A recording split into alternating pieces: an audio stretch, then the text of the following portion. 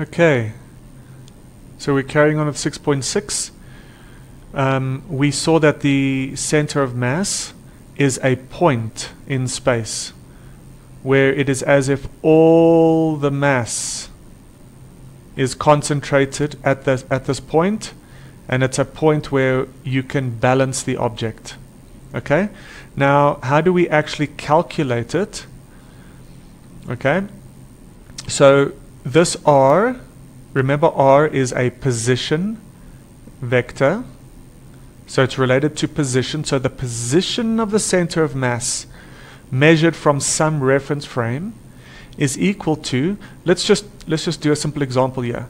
If you've got object A and object B, object A has mass A and B has mass, let's call it, yeah, that's fine. Okay? And we choose some reference frame. Okay? So say now reference frame is there.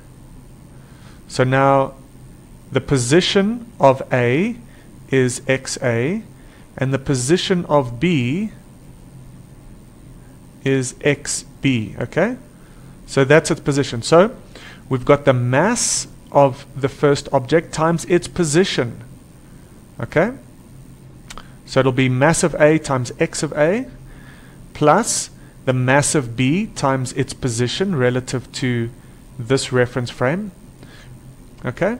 And then you add up, you do this for all the masses, all the objects inside the system, and you divide by the total inertia. Okay, so this is the equation. So the point is that it gives you a position. Okay, this is another way of writing it, okay, is X, your X position, say this is the X axis, the position along the X axis is M1 times X1 plus M2 times X2. Now I want you to take note of these little bars. So this X1, you need to see that it can also be a negative value. X1 or X2, this value of X can also be a negative value depending on where you take it from. Okay, we'll see that in the next example. Alright, so the point is that this gives you a position.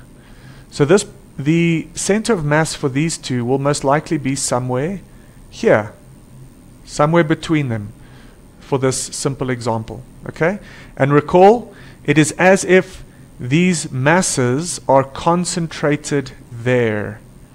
Okay, and if you could somehow support this system, if you applied a force over there, you could balance the system so that it does not rotate. Okay, see you in the next one.